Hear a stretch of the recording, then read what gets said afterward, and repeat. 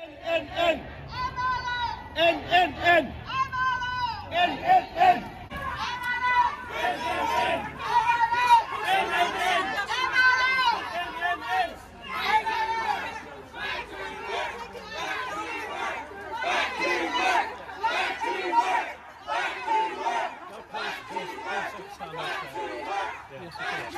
you think it is a good idea to have health workers, nurses, porters, domestics standing here today on the streets outside Hillsborough without a pay parity with their co-workers? No, of course not, and that's why we're going in here, as we have been doing at Westminster, to make the case for pay parity for our healthcare workers, nurses, doctors, auxiliary staff, our teachers, our police officers, our civil servants. We've been making that case.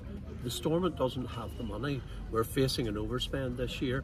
We need to deal with that. We need to get the money that enables us to make a fair pay award to all our public sector workers. Our public sector workers a decent pay award. And that's the reality. How definitive can you be there? It doesn't sound like you're being massively explicit about the moment at which you would go back into power sharing.